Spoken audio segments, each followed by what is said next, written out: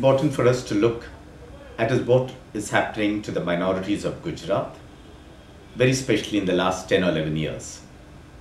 Now we have to look at the reality in three very distinct areas, but distinct not as much as they are isolated, but in a way they are interrelated. The first is the Gujarat carnage of 2002, when we have more than 2,000 Muslims that were killed, brutally brutalized, raped, left homeless. They were made to stay outside and so on. And still today, more than 10 years, 11 years down the road, we have not had justice for the victim survivors. Some cases have been on board, there have been convictions and so on, but the key players, nothing has happened to them. Some or the other, this has been mainstreamed. And what Amartya Sen has said just yesterday in a very, very powerful interview is that the fact that justice is not shown, there is no compassion for the minorities, speaks volumes for itself. I think that is the first factor. Related to it, what has been, there is a kind of a majoritarianism that is there in Gujarat. Majoritarianism means two or three things. A small section of the majority community think that they own the land, think that they own all the resources, think that they own the government. And they posture themselves as basically as, we are the people only and nobody else matters. I think this is serious. The Sachar committee report has very, very clearly said that, say for the Muslims, much more needs to be done in terms of education, in terms of infrastructure, in terms of access to employment, in terms of their rights, in terms of their privileges. And there is a kind of a mainstreaming that has taken place in Gujarat, definitely in the last 11 years, but even before, to say that it's a real no-no. Today, if you're a Muslim, you cannot buy a house in the western upmarket part of the city. You're not accepted easily. You cannot go to maybe the upward mobility mobile areas. You're confined to Juapura or to the eastern side of the city. So that is clear. Even to own a shop and so on.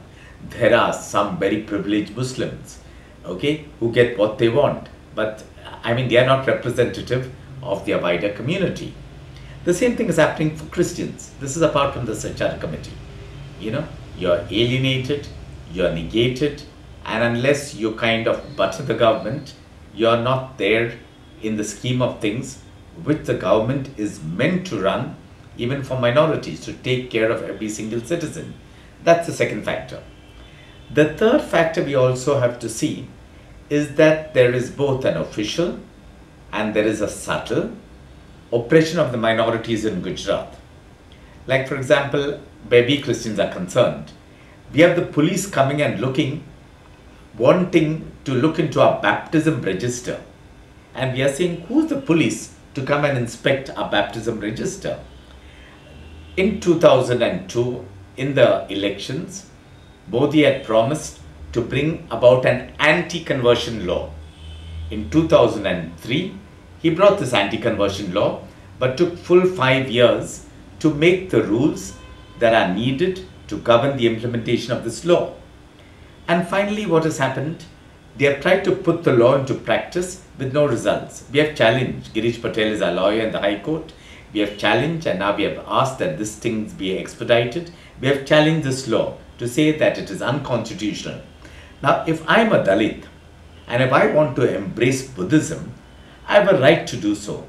But what this law states, that if I want to change my religion, I first have to seek the permission of the civil authority, that is the collector. Now this is serious. Who is the collector to decide what religion I embrace? If I am an adult, I have a right to believe in this religion or that religion, or even to stop believing in any religion. I don't need the permission of the collector to tell me what I should be believing in. And then there is another dimension of this law which says that anything that is forced, fraudulent, enticement, allurement. What is allurement? If someone tells a Dalit that you can embrace Buddhism, you'll get nirvana, you'll get salvation, is that allurement? A Dalit has a right for dignity, for dignified life. Yet this government feels that people who belong to the poorer sections of the society, the Dalits, the tribals, the women, etc., cannot think for themselves and cannot decide for themselves. And this is focused on minorities. I think this is serious. In a lot of the textbooks, there are a lot of biases about minorities. If you see the 5th standard textbook, you see the starting point of history in Gujarat, if it's Itihas, it has to be something which has empirical evidence. But you start the 5th standard social studies book with Katha about Love Kush, about Sabri Mata, and they basically say that Sabri Mata is a good woman, an ideal woman, because she was cleaning the place where Lord Ram used to come. Now this is serious. This is institutionalizing in the minds of children, the need to support one particular religion, which is here the majority religion. At the same time, in a way, it denigrates the religions of the minority. There are many other examples that take place here where the minorities are concerned. And it is very, very subtle. You have the labeling of minorities. Now this kutte ke bacche, this puppy analogy, it's very, very serious.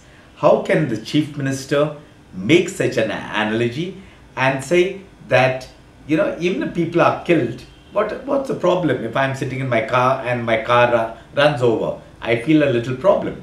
You cannot compare a minority community, especially the Muslims, to puppy dogs. Then he spoke about the burqa of secularism. While he was wanting to hammer the Congress party, no problem if he hammers the Congress party, don't use a word which is sacred to a minority community, like the word burqa. Then there is a whole dimension of trying to, some time ago they had this Shabri Kumbh Mela, in the dance. And there were lots of posturing against the Christians, against the Christian missionaries. And everybody knows that in 1998-99, the churches were attacked in the dance, people were beaten up. Until today, where the Christians are concerned, they, like the other minority communities, mainly the Muslims, are on the receiving end in this state. Yeah, first of all, the development model which has been flaunted, all the social analysts say that it is all lies, it is a myth. Gujarat has always been a developed state. And his own party, men like Advani, has been very clearly saying that Chhattisgarh and Madhya Pradesh has done much more work, his own party men. Okay?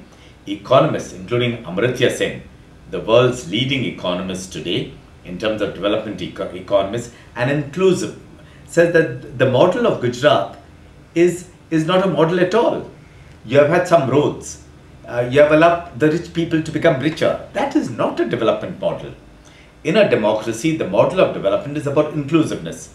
How does the whole society come up? And yet the whole society has not come up. Gujarat would have reached this stage of development with or without Modi, with or without the BJP, with or without the Congress. There is the Gujarati entrepreneurial spirit that has reached every corner of the world, and you allow people. Now, let's say the nano land, and everyone was talking about the nano land. They were supposed to make 1,500 cars daily, and they are hardly making 50 cars here in the Sanand plant. They are in a big loss. The land was taken from the people at a premium. There's a lot of problem. There is a lot of civil society protest about like this special industrial regions, the SIR or the SEZ, special economic zones, and the poor people are suffering. So the economic model that is being flaunted is not a model at all. In this scheme of things, I think it is very important for us to see what is happening to the minorities. Minorities have no place in the scheme at all. There is no inclusive development to say that you are an integral part. And if you're talking about development, development is not only economic. You have to speak about the holistic development of every single human being, every single citizen of a state of a country. You cannot avoid the social indicators like education, health, the girl child, the status of women, clean drinking water, the sanitation.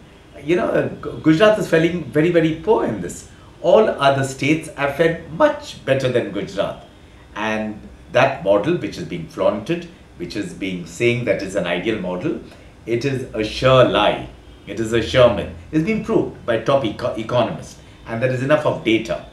And now if you're looking at this role of minority, as I said earlier, minorities not merely do not find a place, but they are excluded from this majoritarian model, which helps the rich become richer, helps the vested interest, like his cronies, like the Adanis and so on, become richer. They have a monopoly, and it is institutionalizing corruption as nowhere else in India.